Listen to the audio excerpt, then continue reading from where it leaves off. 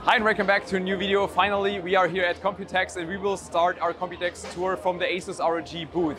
They have some very interesting products such as a C870 motherboard. They're not calling it C870 yet, but I'm pretty sure it will be. Also a Chem 2 motherboard, new cooling solution, so I will give you a tour.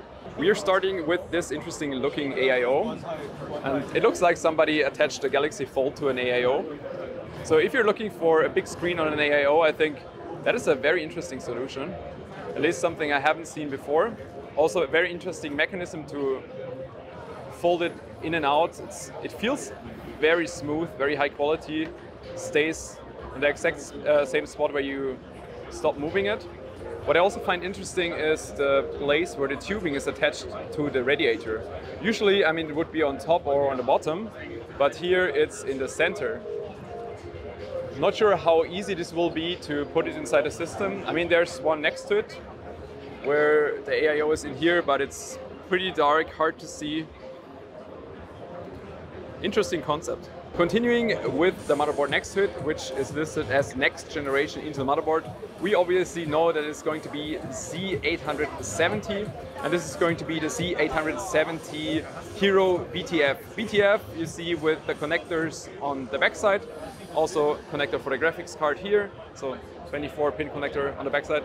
I already tried to open the socket, but they probably knew I was coming because they glued the socket latch mechanism, the ILM, so you cannot open it. Otherwise, I would have loved to take a look at socket 1851, but yeah, maybe you have to find a different location to do that.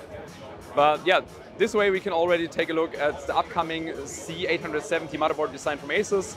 As I said before, this is going to be the Maximus Hero BTF. There will obviously also be a non-BTF version that looks very similar, just with the difference that the connectors will be visible on the side. I'm pretty sure you have seen 3D printed copper structures before, and ASUS is showing a very interesting cooperation with ASTEC here, also featuring Fabricate Labs, and they are the makers of such 3D printed copper structures. That is something you might have seen before, but maybe not this one. It's an electrochemical process that is used for making these, and what I find extremely impressive is the channel width that they're able to make these with. It is maybe a bit difficult to see, but if you look from here and from the top down, you might be able to see the very fine cooling channels. They told me they can make cooling channels as small as 67 micrometers, which is roughly the size of a human hair. And that is very, very impressive. Could definitely enhance the cooling performance for AIOs for the future. And here they showed the technology where it might be used inside an AIO cooling hat. And I was not sure if you can really see it in here, so that's why I decided to first ask and start shooting with the other parts in my hand. But especially on the part on the left, you might be able to see how tiny the cooling structure of a future AIO could be. Another interesting concept ASUS is showing here is with a Chem 2 memory module. Compression attached memory module, if I remember correctly. Basically 90-degree flipped memory module, but not dual inline. So it's not with a normal pin that you push in, but you have contacts on the PCB, you have a layer in between that contains the pins for the contacting, and then another set of contact surfaces on the backside of the memory module. And what makes this quite interesting is that it has a lot of positive possibilities for the future for better cooling of the memory modules, and at least in theory, the signaling quality should also be superior to the normal DIMMs that we have nowadays.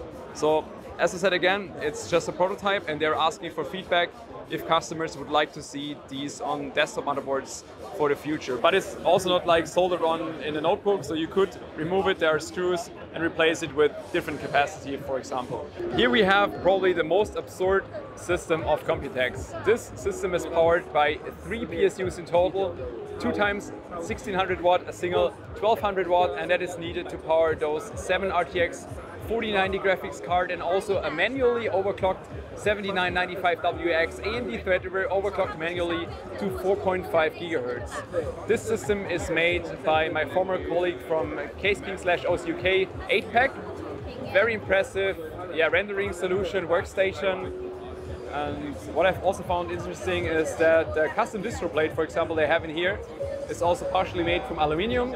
He pointed out that they're using an automotive-based fluid, which doesn't, which allows to not have any kind of corrosion in the system. Very impressive computing power that you have inside a single system.